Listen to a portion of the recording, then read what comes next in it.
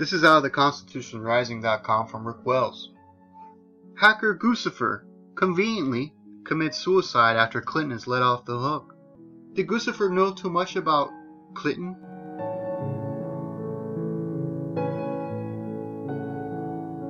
Another body is turned up in Clinton's wake.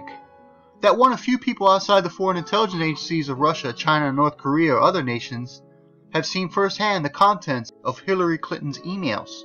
Guccifer, the Romanian hacker who was extradited to testify against the former Secretary of State if a trial were to take place, apparently became too much of a liability to the Clintons for president. He appears to have been Gaddafi'd, given the silent treatment, if you will.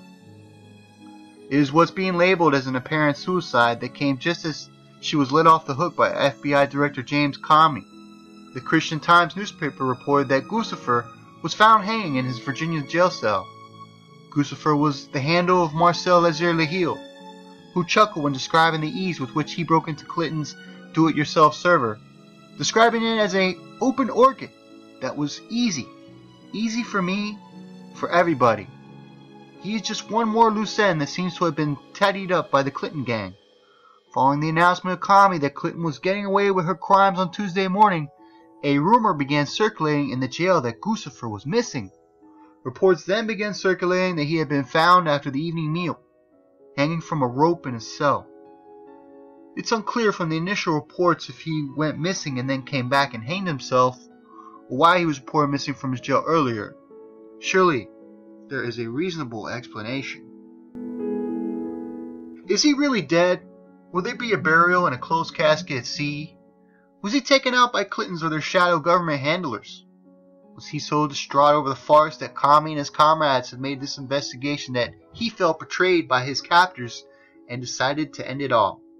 Anything is possible, but that last option is the most unlikely. The forensics teams may want to avoid making the same obvious errors of the Vince Foster investigation and check more than one bullet hole, in addition to the rope burns, before making any official determination of a cause of death. Send some FBI investigators to the jail. We can trust they'll get to the bottom of things. Yeah, right. You know what FBI stands for? Fucking bullshit investigation after yesterday. They're gonna come out with that on the day after 4th of July. Any other government, if you care at all for your citizens, do not send them to the United States for trial. Because you can see, Guccifer got an unfair trial over here. Yeah, he got tried, alright.